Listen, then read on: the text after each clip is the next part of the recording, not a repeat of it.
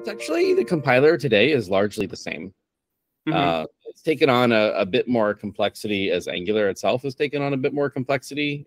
We have I think, kind of just after that video, we have the linker, which joined us. That was a kind of a new mode of compilation for the compiler, compiling libraries to publish on NPM. And we have like support for what we call like local compilation now. There's a mode of generating code which doesn't require all of the extra TypeScript information, like global knowledge of your dependencies. That's kind of a more experimental thing, but that's been growing. But other than that, the compiler pipeline has been largely the same.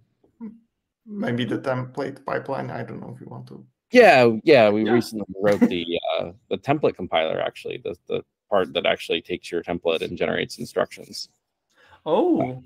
That's been a work in progress for, like 6 months, I think now. Shipping with 17.3 in the pipeline, unintended. Nice. There's so much cool stuff coming out. And is there some more videos when you are talking about the compiler, or can we? I think I had a blog post about it at some point, but I don't think I've done any videos since then. No. Oh, well, if you get time to put together a new talk, we should get Dylan on here to talk about the template pipeline. I think he would love that. Yes. Oh, I really liked that guy. Okay, I'm putting him on my because see, I'm having a list.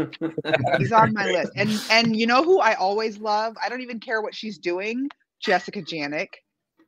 But Dylan Hun was so fun. I like him. I'm going to put him on the list. Okay, to talk about the template compiler? Yes, yeah. He'd love to do that, I'm sure. Yes, please.